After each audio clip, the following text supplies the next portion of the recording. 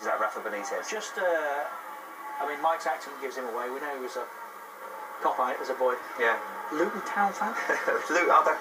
Long story. As a kid, next door neighbour used to travel up to watch Luton week in, week out. When I used to watch Bournemouth one week and then Luton the week after. Ricky Hill was one of my favourite players as a kid. He was my idol, so I used to come up here and watch Ricky Hill. And I'm not sure David Moss or the likes. Yeah. That's probably the age away, but Luton, I don't know. I just always liked the way they play. I mean, David Pleat was the manager at the time. That was a good team.